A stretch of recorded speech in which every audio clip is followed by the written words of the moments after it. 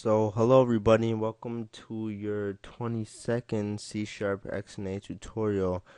So in this tutorial, we're going to be expanding upon what we learned in the last tutorial. So we learned about the time span in the last tutorial, and in this tutorial, we're going to be learning on how to create a media player. So a very simple one, but we're going to be expanding on what we've learned in the last tutorial to make our code a bit cleaner, more readable, and more effective. So, as you've noticed in our time span, we repeat a lot of things. What we repeat is the play time and the end time. So we repeat the seconds and converting it to minutes, etc., etc. So if we had a function to do that for us, or a method, sorry, I'm talking C++. But if we had a method to do that for us, then that would be great. So we're going to essentially do that. So right now I'm going to make a private method called what should I call it? I'll put display time. Sorry, what just happened?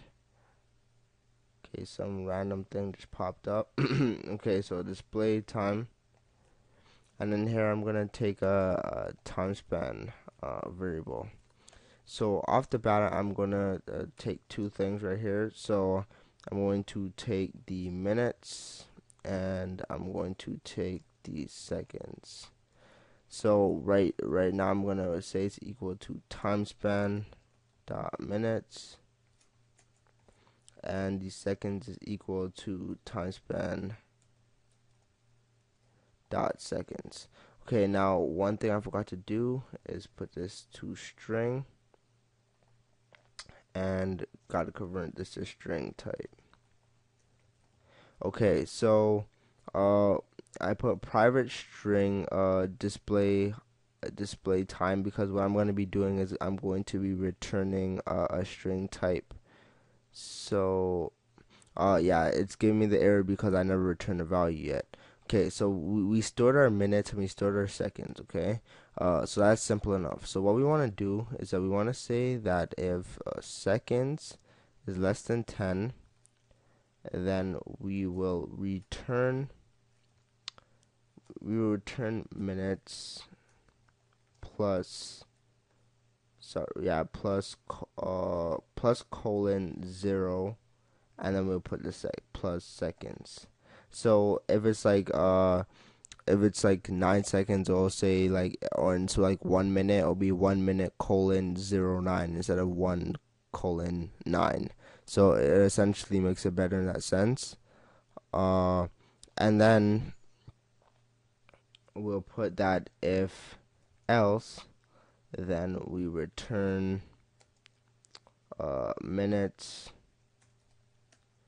plus colon plus seconds.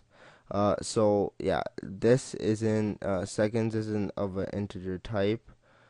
So we have to change it to an integer type. So we could say that we do int parse the seconds. Sorry. So this will essentially change the string to integer type. So you do int parse seconds to see if it's less than 10 seconds, and if it is, then it will put a 0 after the colon. Okay, so simple enough. So we have our method right here. So for our methods, as for doing all this stuff, our method handles that for us. Okay, so we can get rid of all that stuff right here. So in our drawString command, what we essentially have to do is this. So we erase this, we do display time,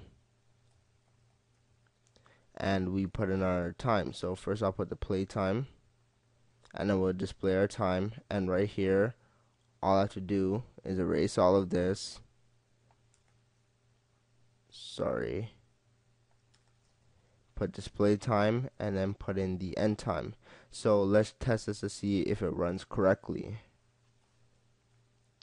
Fonts. Oh, sorry, I deleted that like an idiot. But yeah, So we have our sprite font.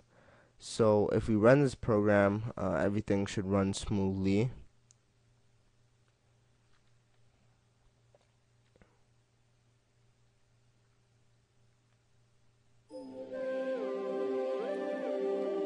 So it displays our minutes and our seconds. So I don't know why it's not displaying. It should display the minute and stuff there, right? But the minute is not displaying. So that means we made a mistake in our program. So let's check out what we did. So notice what I did right here. I said that return minutes is equal to this and stuff like that. That was my bad. I was supposed to change that to a plus sign. Okay. So let me run this again to see if everything is okay.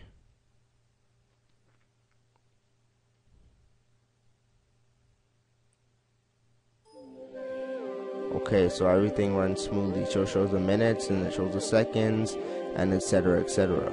So it shows everything right there. Okay, so we got the time down. Maybe you want to sunrise the time or whatever. So we got the time down. So what we want to do is we want to make a new string called song name. Okay, and the song name is going to be equal to the file name or whatever the song is playing. So song name is equal to bgm dot name. Okay, so that's our name right there. So we're going to want to display the song name as well. Sprite batch dot drawstring. So we have our font.